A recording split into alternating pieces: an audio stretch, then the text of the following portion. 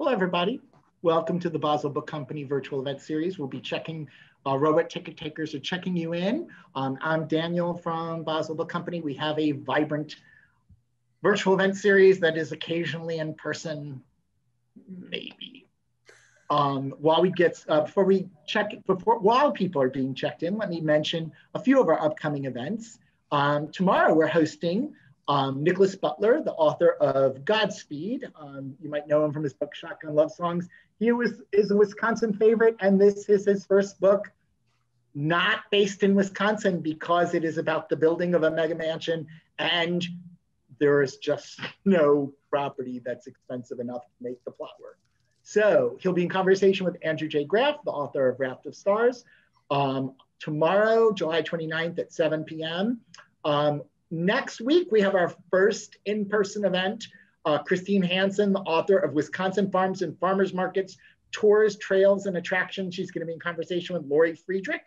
That's Wednesday, August 4th at 7 p.m. You do need to register for all our in-person events as well on Eventbrite, just in case we hit capacity, which we've lowered with COVID, or we have to move it virtual. And then Andrea Bartz next week or the week after, the author of We Were Never Here, in conversation with Jennifer Hillier. She is an Elm Grove native, and she was almost going to be in person at the Elm Grove Library, but due to a very exciting turn of events with a major book club, we moved this virtual. That's Monday, August 9th at 7 p.m. You can find all the registration links at the boswellbooks.com page. Don't forget, today's event is a webinar. Questions can be submitted by Q&A. The chat is open and automated closed captioning is available. And now, because we think most of you are checked in, let's get to the main event. Today is day 4,500 of Boswell Being in Business. Welcome to the Boswell Book Company virtual event series. I'm Daniel Golden.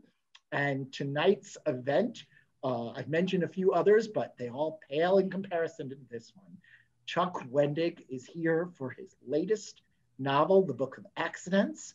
The book is taking America by storm, or at least the horror world.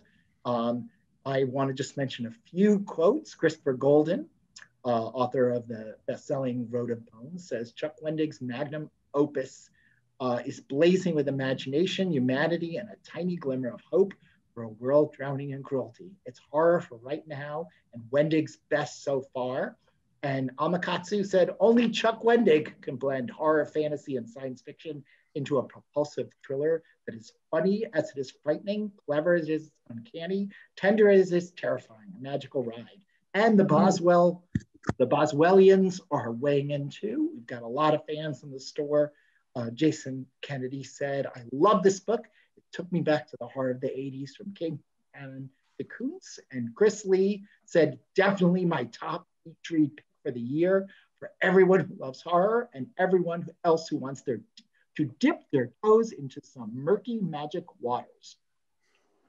Let me just give a little bio. Chuck Wendig is the author of books such as The Wanderers, the Star Wars Aftermath series, the Miriam Black thrillers, and Zeros, as well as You Can Do Anything Magic Skeleton, monster motivations to move your butt and get you to do the thing, alongside the world of comics, games, and film. He's a finalist for the Astounding Award for Best New Writer and served as the co-writer of the Emmy-nominated digital narrative Collapsus, and is also known for his blog, Terrible Minds.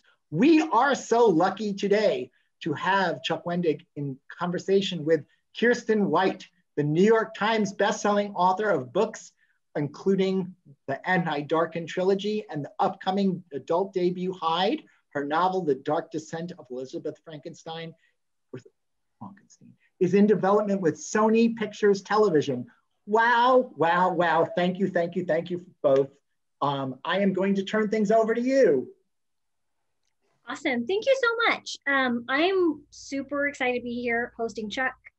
I was able to read The Book of Accidents several months ago, and I absolutely adored it. I have been very, very excited to pick Chuck's brain about it.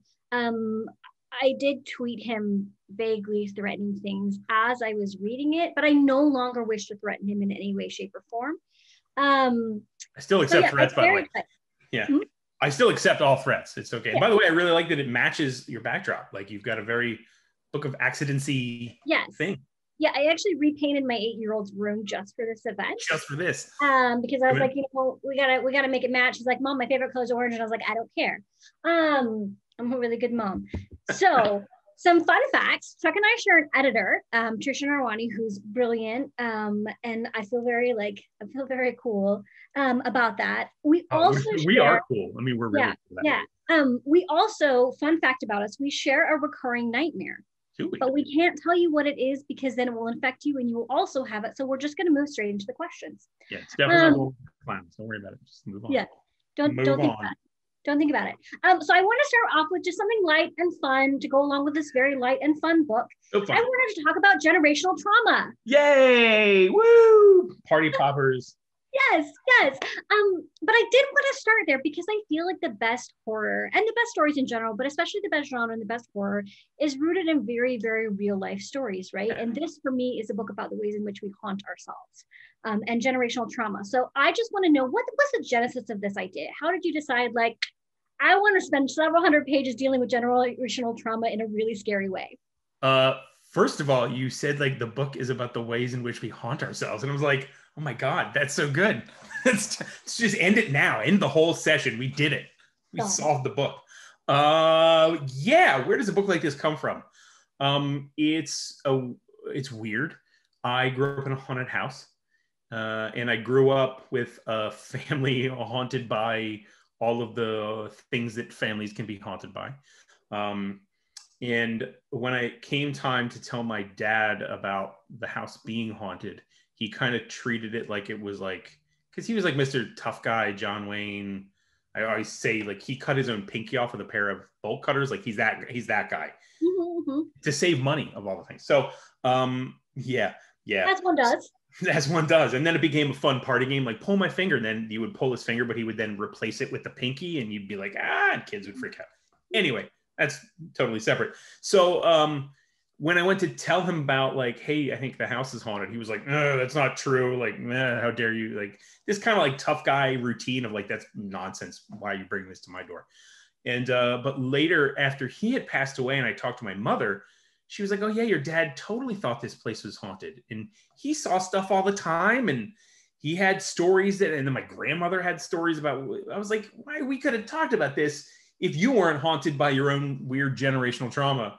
We could have talked about it. And now I feel like I have to find him as an actual ghost and talk to him about ghosts. Like it feels in circles and cycles. So somewhere in there, Book of Accidents exists. Okay, cool. So you grew up in a haunted house. I feel like that answers a lot of questions that we didn't even know we had. So like, many questions. Something Chuck makes so much more sense. Mm-hmm. Okay, so how did you go about, as a writer, I read a book like this and I find it very, not intimidating, but impressive, right? Because the longest book I've ever written was like 118,000 words and it almost killed me. This is a very long book. It's a very complex book. So how did you go about deciding how to tell this story? Because every time you think you know where the story is, all of a sudden you push down to another level and then another level and then another level. Sometimes literally you're pushing your characters to another level entirely. How did you set out to structure this book? I love that you think I had a plan there. Thank you for giving me that credit. Usually I do have a plan when I write, and I did not in this case have any plan. So, with a book like Wanderers, I kind of knew that general, I don't want to say format or structure, but that sense of descent and constantly like, every time you think, almost like a good season of television, like when Lost was really firing well, like you'd get to the end of the season and then they would take the island almost like a chessboard and just like knock it over.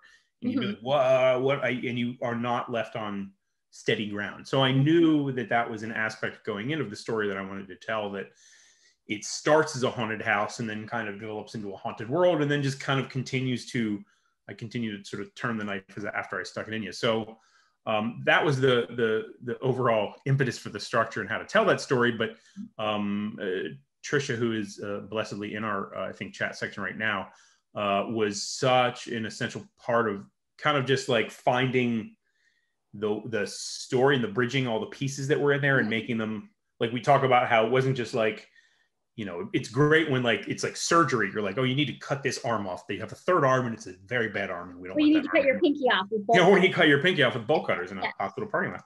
Yeah. And it wasn't like that. It was like rewiring neurons and capillaries. It was just a very sort of a Frankensteinian kind of rebuild of some of the stuff that wanted to go come in out of the book. So it was really a book, I think, born in the editor. At least it got up and walked when the edit happened. I love that. And like, I find that really encouraging. I'm guessing that we have some writers and aspiring writers in our audience tonight. And like, I love hearing that. I think it's very encouraging, because I think sometimes writers feel like they have to have everything figured out before they start. And you'll find from professional authors, a lot of times we don't. And a lot of times the story is discovered in the telling of it, right? Like, you don't know what the shape of it needs to be until you've done it wrong. And then you, like you said, I am actually wearing a Mary Shelley shirt right now. Oh, that is a great shirt. That's a great shirt. Thank you. Yes. Yeah. But yeah, you find the story in the telling of it, right? And you tell it wrong in order to figure out how to tell it right. That actually makes me feel better, because I was like, this is so complex. Like, I bet he had it all figured out ahead of time. Nope. So I'm glad this is definitely a build the parachute after I've jumped out of the plane kind of situation. But I love that. And I feel like this is such an organic horror story. All of the elements are so personal and so driven by humanity that it makes me really happy that this was a book that just kind of came together and built itself from the ground up like people do. So I want to talk about my favorite character. My favorite character is Maddie. Maddie is the mom, the wife, the mother, the artist. She has many, many different roles in this book. And the thing that I love the most about Maddie is she's a good mom and a good wife and a good person, but she's also a deeply imperfect one. Like, she's not, you know, exactly what her husband needs. She's not exactly what her son needs. She messes up. And I love that those two things are allowed to coexist, right? We're allowed to see like Maddie is a good person and good at these roles, but also she's imperfect at them. And that tension is sort of where she lies. And I love that. And I feel like all of the characters are that way, right? Like, no one is one thing, which is true in life as well. How did you go about discovering these characters? How did you go about building them? Because you have a lot of really well-developed characters in this book. And I feel like everyone can come to this and find that character they connect with. So for me, it was Maddie, but you know, Oliver was sending everybody. So how did you go about developing these individual characters? It's sort of like a complex layering. Like, you, over time, you develop ideas about people and about characters, which, I mean, both real people and then the way characters are structured. And you sort of find the things that you think need to be different with characters. Like, I didn't want Maddie to be the type of person who has to give everything up because she's a mom, but I also didn't want her to then not be a mom and be like, I'm just career. How dare you talk to me? And like, you know, I wanted the dad to be one of those dads who's dealt with some really rough stuff, but then, and that's in there, but I didn't want it to just be like the classic sort of like, well, thus he's abusive, or thus he's, in fact, it's sort of dealing with that question of how do you translate all of the pain inside of you without then inflicting that pain on other people. But if you don't handle that well and you don't wire your pain well, what does that do to you personally? And it's just, and then Oliver being like, you know, a kid who's born, I think,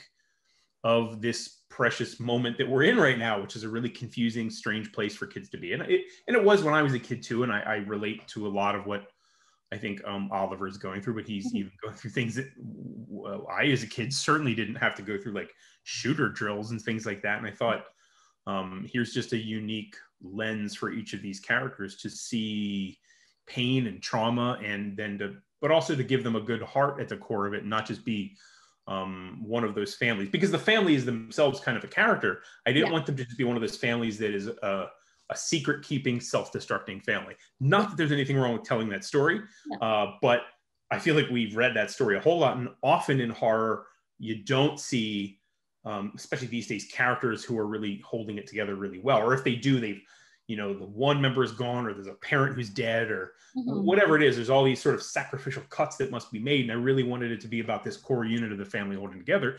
And then that makes the stakes higher because you care ideally more about their love for each other, and then how vulnerable it makes them all to that. Yeah, exactly. Like the drama and the relationships, you never went for like the cheap drama, the like, oh, they just needed to communicate and everything would have been solved. Like, Yeah.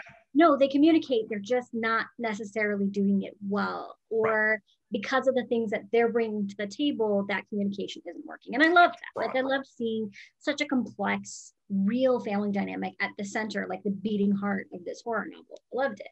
And thank you for Maddie, by the way. Thank you. You Yep. know, As a weird side note with Maddie is like the sort of core of Maddie comes from, I wrote these books, the Miriam Black books, which is about a character who can see her you're going to die when she touches you, and she's very foul-mouthed and a total mess of a human being. But by like the last book, she starts to be less of a mess, and she becomes a mom. And I some people always felt like I kind of maybe corrupted that character by making her a mom. Like, she was so independent and cool, and suddenly she's saddled with this damn kid. But like, I was having, you know, we had a kid at that time, and I felt like it was a weird, I understood it, but it was kind of a weird criticism. And so like the inspiration of Maddie comes out of like, I wanted to sort of alternate world Miriam into that, like, she's grown up and has a kid, and she's still sort of a foul-mouthed person with some sort of a messed up core. But I mean, Maddie is ultimately a way healthier person than Miriam ever could be, but it's like there's that germinated seed sort of at the center of it.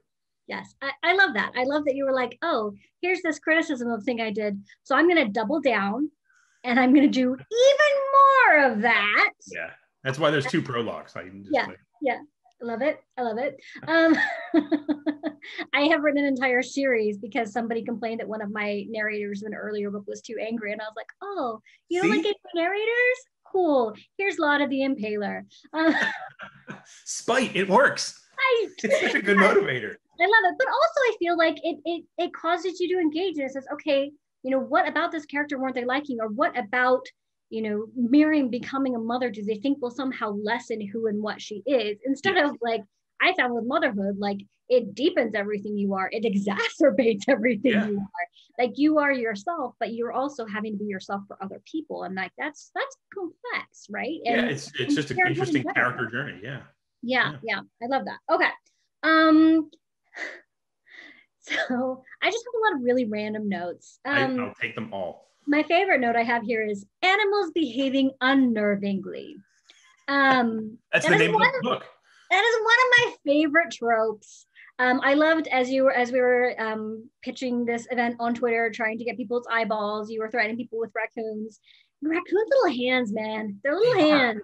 Yeah, you posted that GIF with them coming up under the deck. And that's like terror. So creepy. Okay, so what is your favorite like unnerving animal? What is your favorite unnerving animal fact? Because you have like several very creepy animal things here. You have ants trapped in a death spiral where they're just going around and around the circle. You have a deer behaving wrongly, which, you know, if you've read The Only Good Indians, you're like, no, Yeah, sorry about that. That was nasty. That wasn't good at all.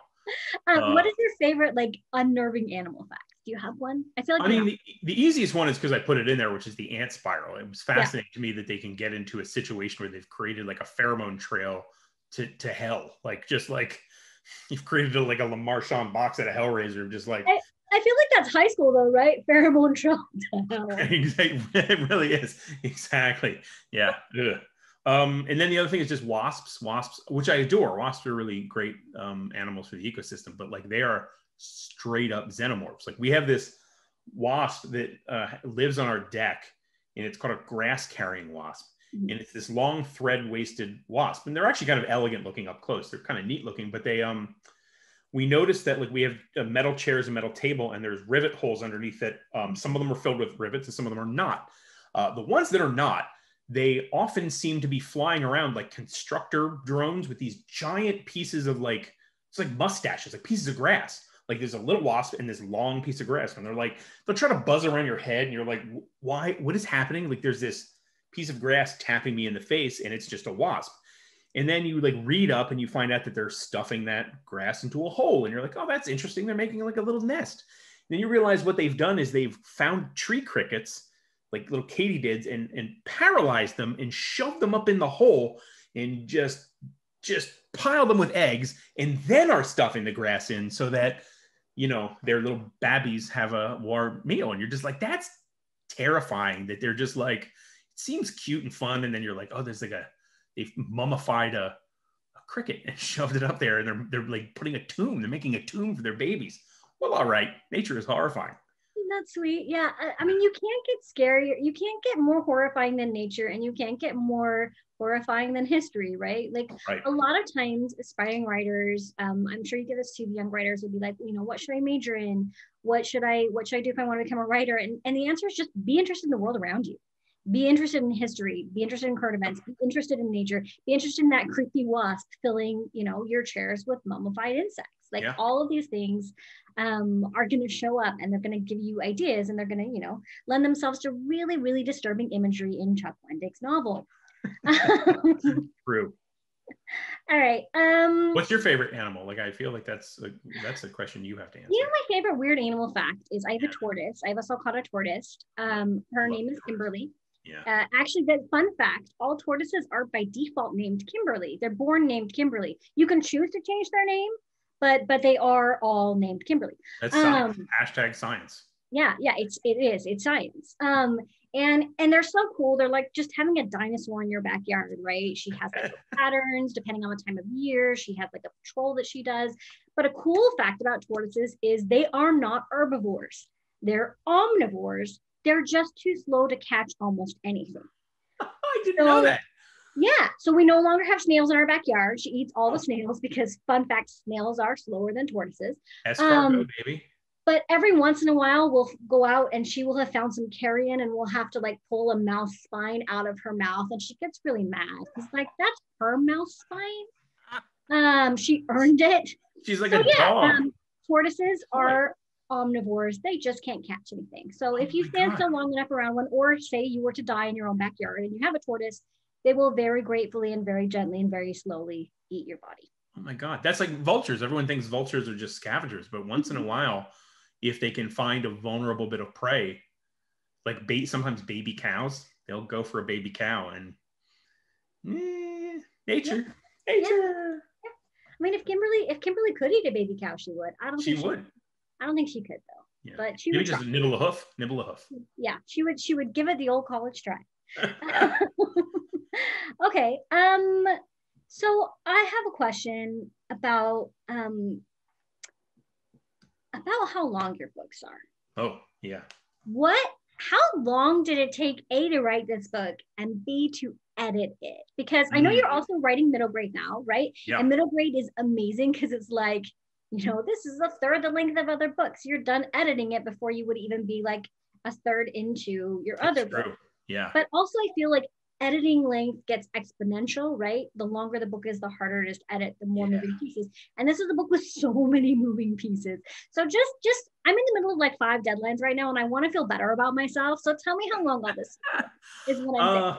That's a good question. I don't remember exactly how long it took me to write. I want to say under 6 months to write the first draft, but then like we just edited kind of a rolling edit through the early pandemic and even before it. So I don't even know if that took another 6 to 8 months. Like it was just sort of like we go through a draft and everybody kind of sit with it for a while, and then there'd be months later be like, no, there's a little more. And he's like, we passed this through these readers and they kind of felt this. So like, what if this and then this? And it was like, oh yeah, okay. And so it just took time, and it wasn't like steady time. It wasn't like we sat down for 8 months and wrote this 60,000 word book, but which is short actually compared to Wanderers. I was going to say, that's not that long for you. No, I think 280,000 words for Wanderers. It's downright breezy. Yeah, but before that, like my books are usually pretty short. Like the Mirror Black books are usually like 70 to 90, and but then even now the middle grade I think was like 80. I wrote a 60,000 word book, and they're like, we need more of it, and I was like,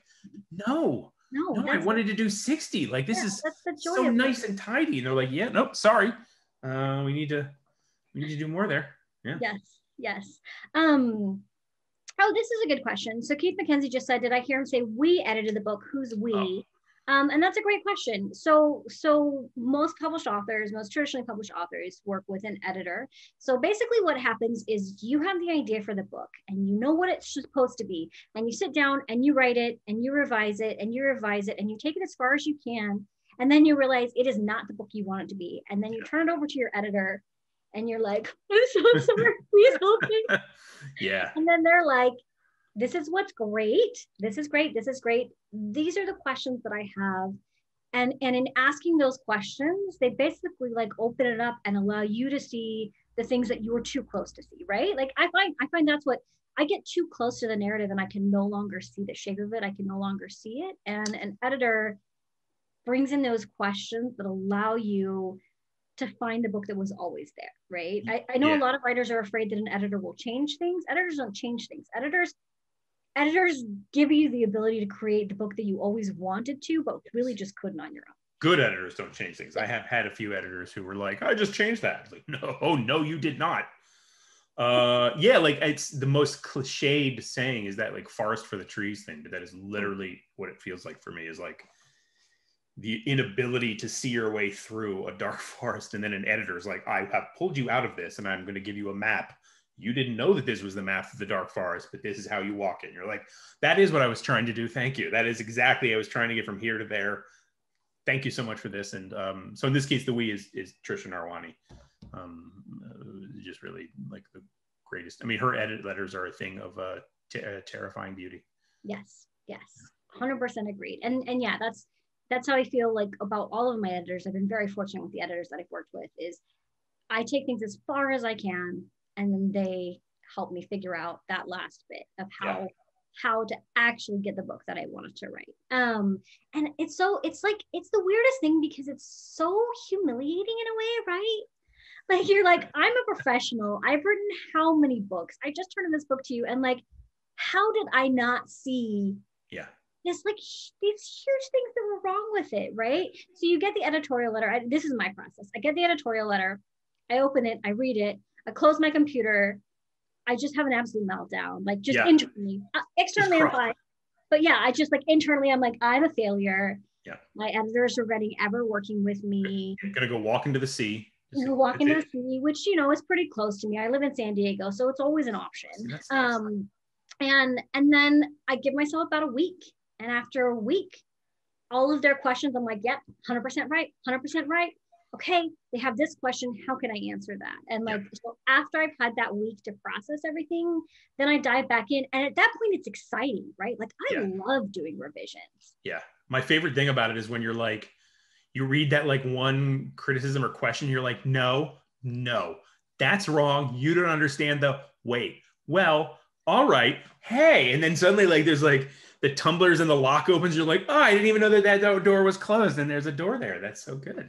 Yeah. And it's nice too, because you learn that books are moving parts, right? Like they're all interchangeable moving parts. Yeah. And so this thing that you thought absolutely has to happen in this specific way, you get those questions from your editor and all of a sudden you're like, oh no, I can make that happen in a way that matters so much more and that has so much more meaning to the book. So did you have any moments like that in the Book of Accidents where maybe there was something that you thought had to be in there or something you thought had to be a certain way, and then you ended up leaving it behind?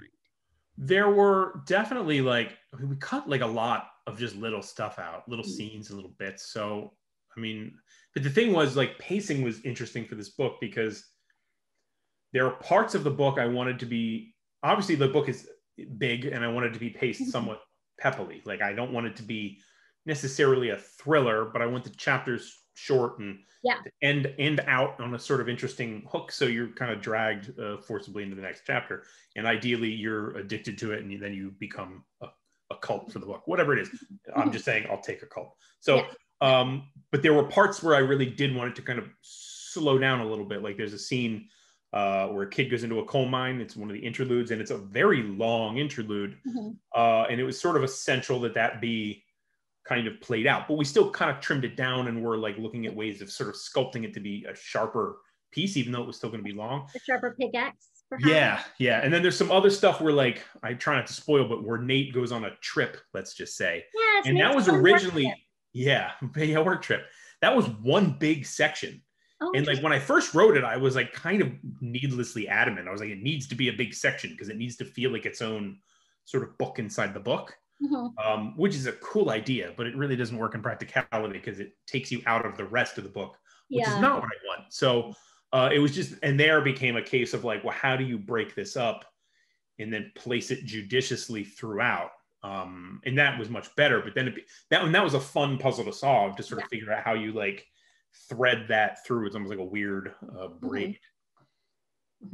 That's so funny because so my book out next year that I worked on with Trisha as well, Hyde, which is my adult. Thank you. I am too. I really tried so hard to get away with that book within a book.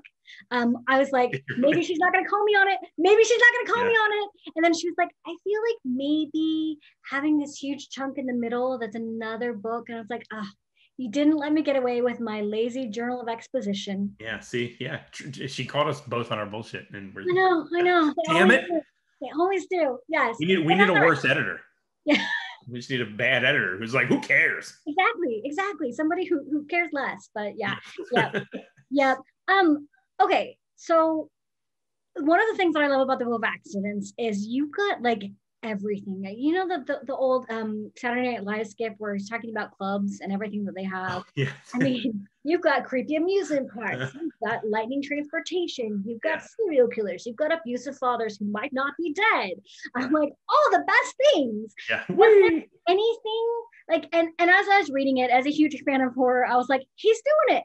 He's doing a haunted amusement park. He's doing it. He's doing this. And like, I know in retrospect that it wasn't all there, but I did have this sort of like giddy joyousness of like, I know that you love this genre because so many like really fun hallmarks of the genre make an appearance in this book, which is even more impressive because the narrative doesn't depend on any of them. The narrative is entirely dependent on the family at the core, right? So is there any horror trope or sort of like, not necessarily trope, but sort of like big horror set piece or type of horror storytelling that you wanted to fit in this, but you couldn't? I really, before ever writing it, I was kind of like, I thought maybe this would be like one of those, and it is at its surface, like a small town horror. Like, well, it's set in this town and there is evil lurking there. But I don't ever feel like it's really one of those like needful thingy types where like there's the main street and everybody knows everybody. And it's, I mean, everybody's fairly distant. And it's kind of a mirror of the area in which I live. Like, we're not all chummy. Like, we're not downtown in a suburb. Like, it's like kind of a little more rural, a little more spread out. So it just didn't make sense to lean into too much of like all these additional characters that maybe didn't lend much. I mean, there were obviously still townsfolk and neighbors and so forth that lent itself, but it's not that like, here's a town and there's a dark history in this town. So I think I'm going to work that on my next book, but didn't quite work here, but I love that. I love that. But I feel like you very much had here's our world and here's a dark history of our world. So whole world. Yeah. Global sense. Yeah. Well, I love that. Okay, so let's see. We have a couple of questions. All right. Let's hear them, folks. Questions. Chris says, given the prescience of Wanderers with what happened in 2020 after reading the Book of Accidents, how worried should I be about 2022?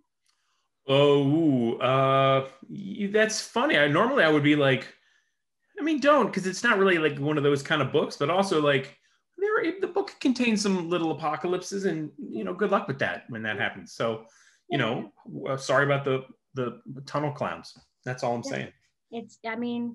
You read it here first. You know what's coming. You can prepare. Hashtag tunnel clowns. Yeah. Speaking of tunnel clowns, what is your all-time favorite horror novel? It's the first one I read, which was McCannon's Swan Song. I don't know if you've ever read it, but it's before I ever read The Stand, I was like reading fantasy and science fiction as a kid. And I don't know if I was like 10, 11, 12 years old, and my sister pressed a 980-page horror novel in my hands, and it was Swan Song, which is about the end of the world, but set against a nuclear apocalypse. And I was one of those kids who was fairly afraid of a nuclear apocalypse. Nuclear apocalypses and serial killers.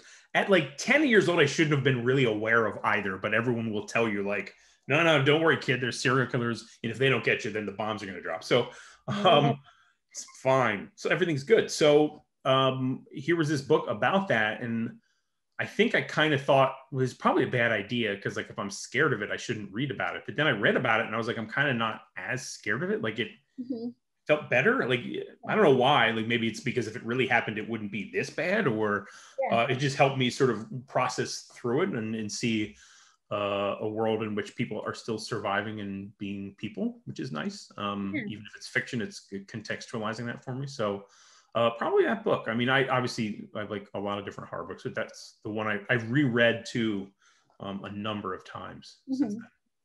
Well, and I feel like you touched on what I feel like is the power of horror, right? Is a lot of people I know who love horror were very, very anxious, scared children, and are very high anxiety adults. And what horror does is it allows us to engage with these things that explore the darkness around us, right? And they look right at it. They shine a light right at it instead of being like, oh, just ignore it, don't think about it, because you're an anxious person. You're going to be thinking about it no matter what. Think about it, yeah. Whereas horror allows you to engage with it at that safe distance of it's on the pages of a book, and it allows you to sort of like reclaim that fear and turn it into something like you said, like, oh, well, it wouldn't be as bad as that, or oh, people are still surviving.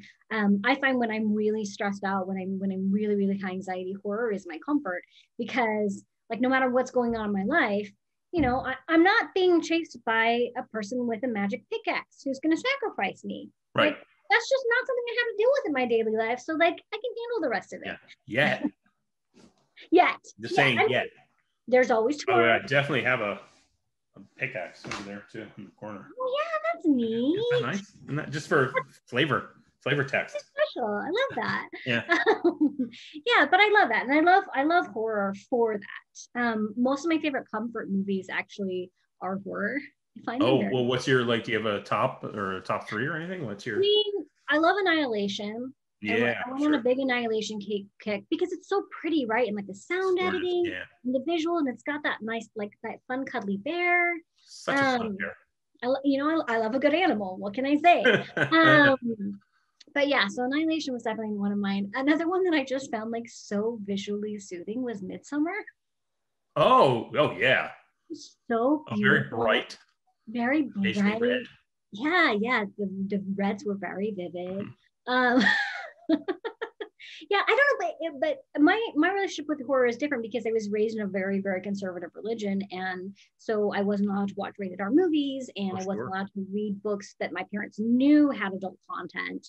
And so horror was not something that I came to until I was an adult, until I was able to like begin making my own entertainment decisions. Yeah. So like a lot of classic horror I haven't been exposed to. So it's been fun as an adult to like kind of pick and choose, like I'm going to deep dive into this. Now I'm going to deep dive into that. And like, it's been fun, and it's been fun. Getting to engage with it just kind of on my own terms, I guess, and to really claim it as something that I love and something that is mine out of something that like was very, very much off limits. Have you found any like classic horror films that disappointed you or that did not live up to the hype? It's okay if it's no, I'm just curious. You know what one disappointed me the most? It wasn't even horror. It was Bridesmaids. People talked for so many years about how funny Bridesmaids was. And when I sat down and watched it, I was like, oh man. Well, I mean, it's fine. Yeah. But I was expecting like the best. It just wasn't. Yeah. Fair enough. But yeah, it is, and it's funny, like going back and watching these things, right, that you know about, but you don't know about because you've never actually seen them. You've been experienced. Yeah. Anyway, well, that was a diversion. Okay, Chris asked another interesting question. They asked, you've written multiple genres. Is it hard to move between them, or is it just writing is writing? So like so you're not only writing multiple genres, you're writing different types of books, right? Like you're writing epics, you're writing horror, you're writing middle grade. Like, how do you shift gears? Do you write multiple things at a time? I'm always writing one at a time. I don't really bleed across, but I mean, in terms of hopping between formats and genres, there's a couple tricks. One is which I'm lazy. Like most of my books are horror, even if they're not called that under their spine. Yeah. They're at least a little bit horror. Mm-hmm.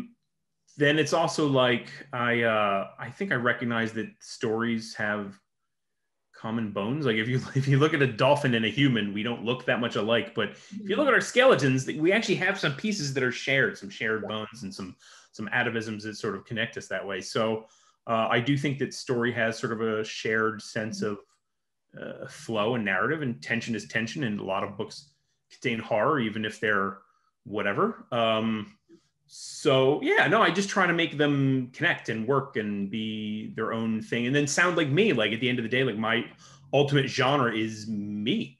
Mm-hmm. Mm-hmm. Yeah. That's such a good point. Like, I'm writing middle grade and adult, and my middle grade next year is set at a Gothic themed water park, and my adult is set at an abandoned amusement park. So I'm like, yeah, clearly I had parks on the brain and how to make them weirder. Yeah, but you're exactly right. Like, the style and the types of things that you write, they're always going to be you. Just the way that you tell the story might differ depending on genre or audience. Yeah. So and I apologize if I pronounce this wrong. Tariq says, when plotting, how do you balance careful planning versus letting the story and characters take you where they want to go? Well, the good news is with Book of Accidents, I didn't plot. So there was no careful planning. It was just chaos reigns. But I think even when you've plotted, which most of my books have been, I don't want to say tightly, but they've all been outlined and plotted to some degree. Up until these last couple, I view it like a cross-country trip that you've planned. Like, I want to know where I'm going before I get in the car. But then once I'm in the car, if I see, the world's biggest alligator or whatever it is, like, I'm taking that exit. Like, I don't care if that is not the way I'm going. And if that'll take me 20 miles out of my way, I am going that way because I want to meet that alligator. I mean, not like up close, but like I want to see it and maybe pet it like at a distance. So always take the exits, I think, is the way that works for me, and follow, the characters want to do their weird things. And it's like when you tell a story at a game table, like a D&D type story, like role playing, that was good training for me to sort of follow, because like I always say, like, you set the obviously the cliched thing, but like, oh, you start in a tavern and then there's a dragon attacking the castle nearby, go get them, adventurers. And the adventurers, like, we're shaking down the orc bartender for like money. And you're like, you can either at that moment as the person running the game be like, no, I want to tell my story now. And you somehow like, well, the tavern burns down, you can't do that now. And you railroad them out the door. Or you'd be like, well, who cares about that dragon? Because this is actually the more interesting story. And it's the story that they want to tell and the characters are involved in. So that's usually where you follow that way and it gets the most interesting. Yeah. It's that special kind of alchemy where the shape of the story, the path of it, but it changes in the telling of it. And it always changes for the better as you get to know the characters, as you get to know the story. Like, these things that you thought it was going to be aren't the things that it is now. And, it's like kids, right? You have an idea of who they're going to be. They grow up and you're like, you are such a cooler, more interesting person than I could have ever imagined. Yeah. Go clean your room. Quickly, hurry. Why does it smell? Really, really, really fast. Okay, I'm going to do a few quick questions. And it's my version of Kiss, Marry, Kill. Okay. So Kiss, Marry, Kill, Netflix, Hulu, or HBO Max? Oh, gosh, that's a tough one. And I like it, but I'm going to kill Hulu because I hate the new interface and I can almost never find anything I really want on there. I feel like Netflix is still the marry because you're just like, but the Kiss is HBO Max. There's like, it's kind of a mess. Yeah. Like, it doesn't always work. The interface, sometimes like the things freeze, but there's some tantalizing content on there. Like, really is. Weird things I couldn't get anywhere else and some really good movies. Yes. So there we go. That's a good one. Okay. Kiss, Marry, Kill, audiobooks, hardcover, or ebooks? Oh, kill audiobooks. It's nothing personal. I've never ever listened to one all the way through. I don't think I've ever listened to one for more than 10 minutes. Just doesn't jive for me. So ebooks are a kiss, just because it's like I don't do it often. And when I do, it's like, oh, this is neat. I see when you do it on like an airplane, it feels like a vacation thing. Yeah. But then definitely marry the books, like the hardcover books. I'm gonna marry ebooks because I have very bad wrists, and when I'm holding a book like this for a really long time, it's painful. Like, I suffered for this book. Yeah, that's fair. That's fair. I'm sorry about that. I apologize about that. Yeah. That's all right. Okay, so here's a really mean one. Bird watching, apple eating. Oh no. Oh God. Oh man. All right. Well, I'm gonna kill board games because as much as like I like that, it's not a thing. It's not really like a thing. It's just a thing. It's nice, but so I'd kill that. Oh boy. I feel like, that's tough.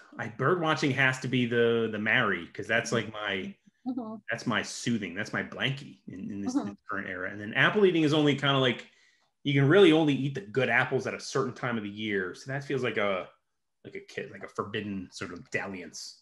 That's true. Okay, that was not as hard as I thought. That was good. All right. You had very well thought out answers to all of this, Thank you. which I appreciate. We used to play a version of this with my family on long road trips, but it was all like the older people in our neighborhood, and it got really awkward. Fortunately, I don't know anyone in your neighborhood, so I couldn't make it that awkward for you.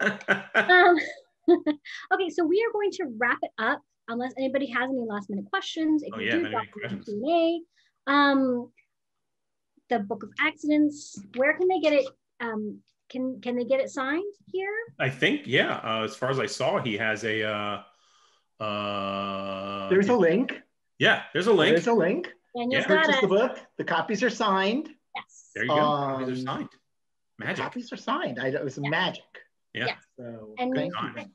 You want it signed. I genuinely love this book. I'm on the back loving it. Like, you are on the back. It's a fantastic book. You want this in your summer. It's the perfect light breezy beach read.